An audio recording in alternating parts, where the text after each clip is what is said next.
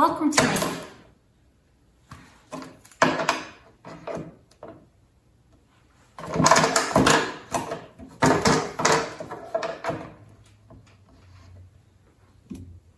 Welcome to my YouTube channel. Today we're going to talk about why you haven't changed your life. We've all had this experience. You decide that you want to make a change and you decide, okay, I want to start doing fill in the blank. And you keep it up for a while, but eventually you're not doing it anymore. And that never feels good because ultimately there is a change you want to make in your life and it requires taking action steps to do that. But if you don't keep the action steps up, the bigger goal won't happen. Well, this book, One Small Step Can Change Your Life, tells us why this happens and what we can do about it. We're going to cover 5 things that you're probably not doing. But before we get into that, it's important to know that the reason why we don't accomplish or make progress on the things we want in life is because of fear. Whatever step we've decided to take toward whatever it is we want, if we're not doing it consistently, that means that when we think about doing it, it causes too much discomfort. And so we don't do it. We just do something else that's easier. Well, what if that easier thing was something that is still helping you make progress toward your goal? That's where small steps come in. You see, when you decide to commit to an action and you end up not doing it consistently, that's because you are feeling some sort of discomfort. And if you are feeling discomfort or fear, you have woken up your amygdala. Hey, this is a nut-free studio. I'm just kidding. This is not a nut-free studio. Okay, back to the amygdala. This small part of your brain has been keeping you safe and your ancestors for thousands of years. It's also been keeping you from achieving your dreams. That's pretty sad. Wait, so we're alive, but we can't have our dreams? Okay, so when your amygdala is alerted, when you feel discomfort or fear, you go into fight or flight. You know this. And when that happens, access to your cortex, the thinking part of your brain, is restricted or sometimes even shut off. So the part of your brain that decided that you want to start taking this action is no longer in charge.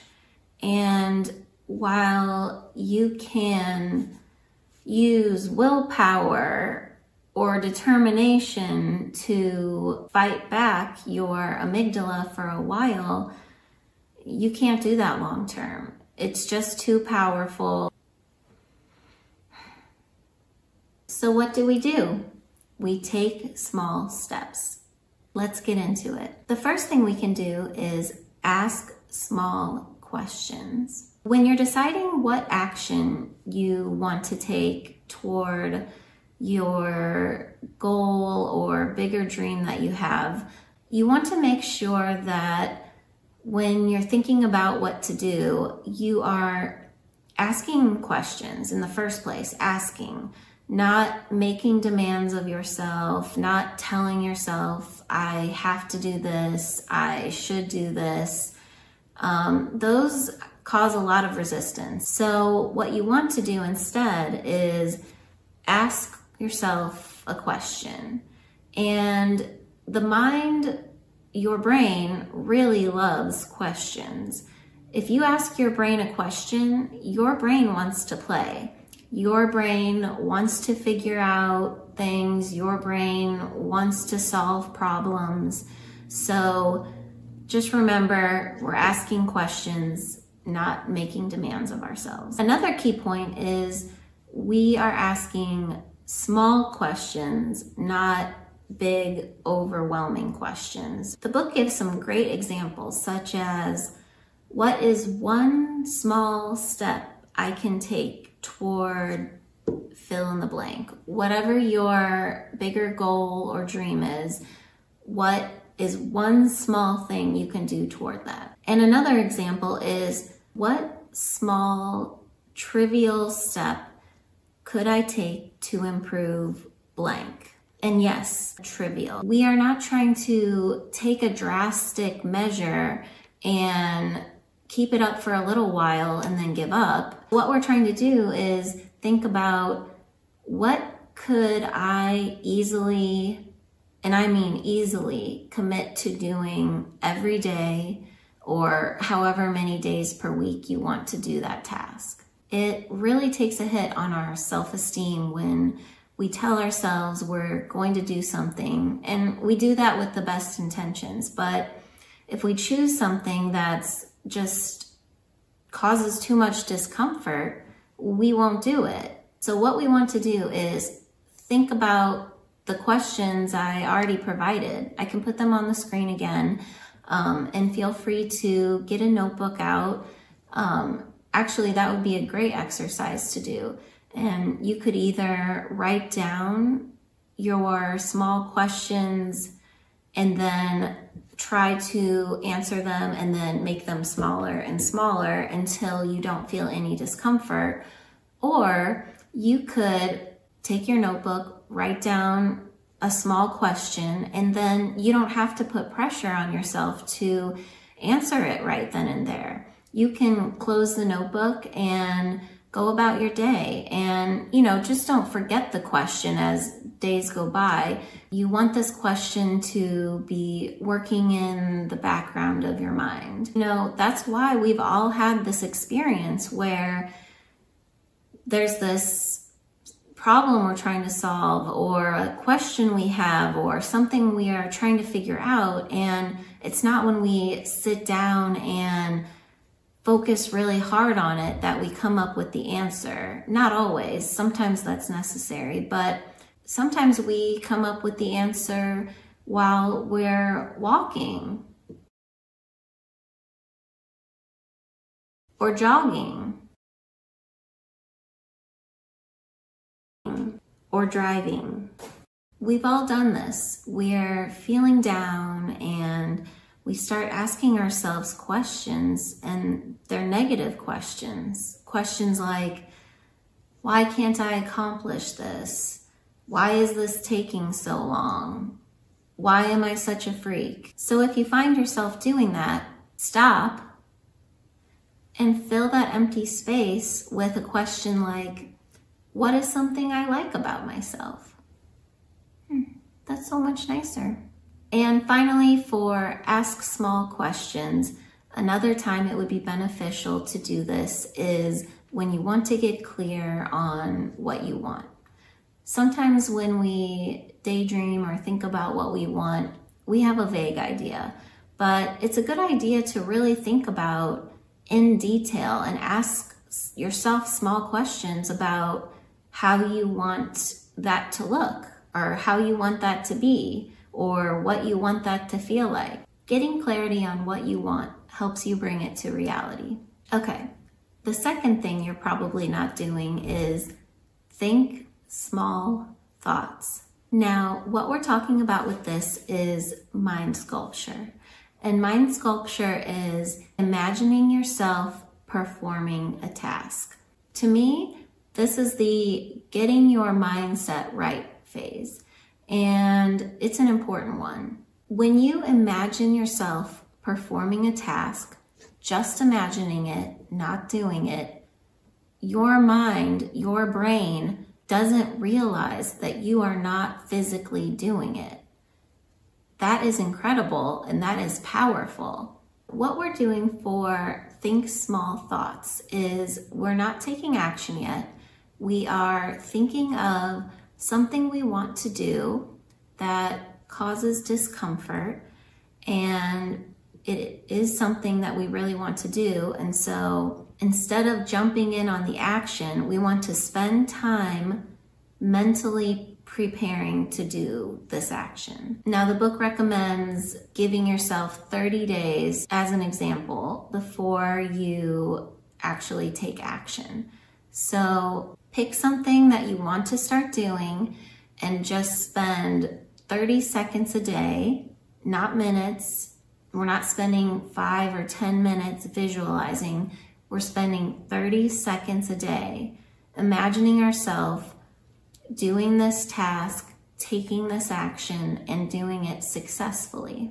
You want to be sure to include all of your senses and really close your eyes and immerse yourself in the experience and imagine yourself doing a good job at whatever it is you want to do. If you do this, you will notice a difference when you start taking action. This is all about empowering us to feel like we can do what we want to do. So we've gone over the planning phase, ask small questions, and we've gone over the mindset phase, think small thoughts. Now you're prepared to take small action. Our culture has ingrained in us that change needs to be drastic and happen fast. But when you think about it, that's not really how it happens. The reality is, it's hard to keep consistent with drastic measures. So usually we stop taking any action at all.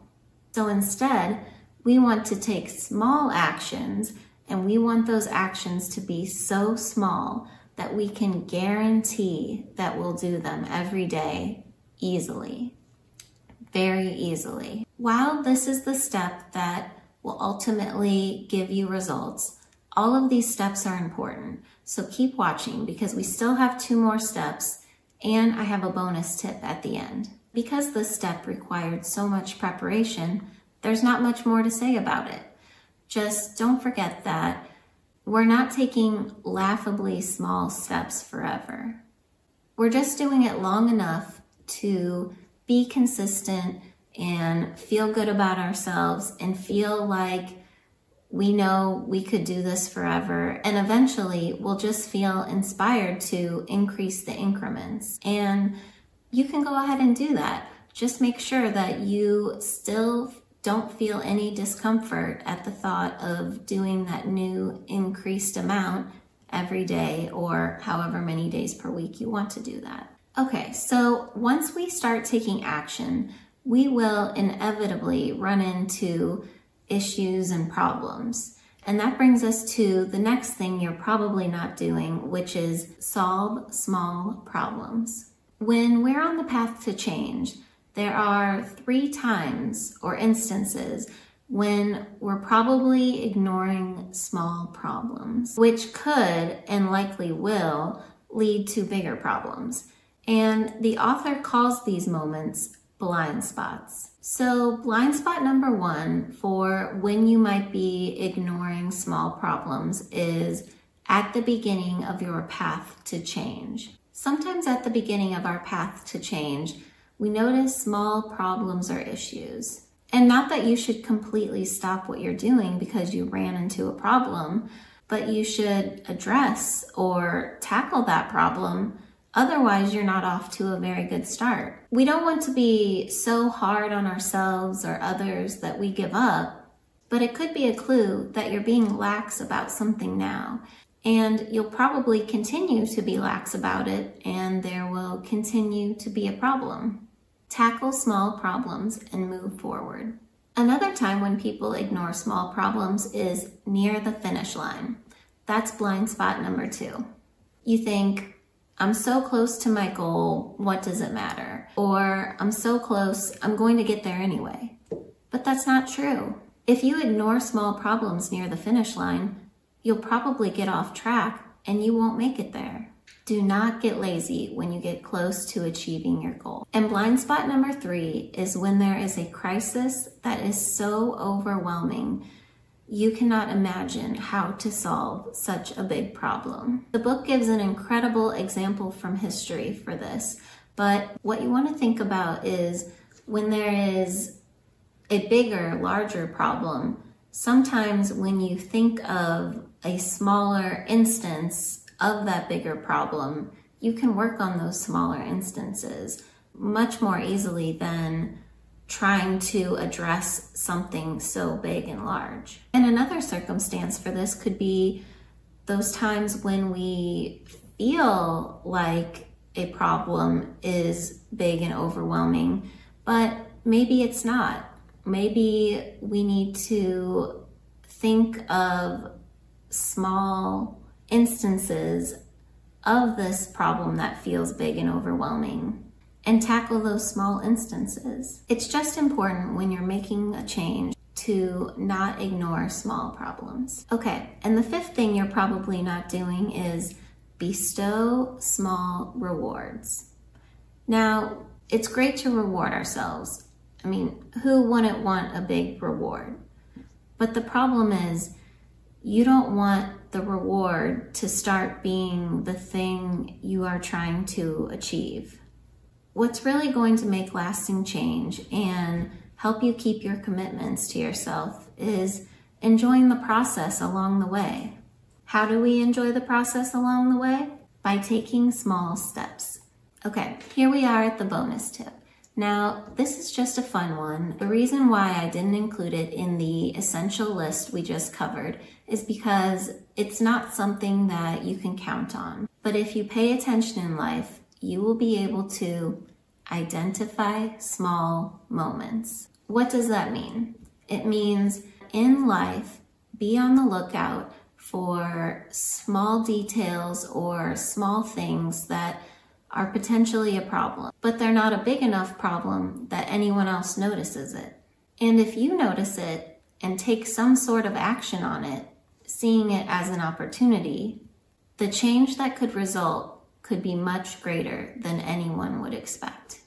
I hope you enjoyed this video. Thank you for watching. And if you'd like to feel even more motivated to take small steps, read this book, One Small Step Can Change Your Life.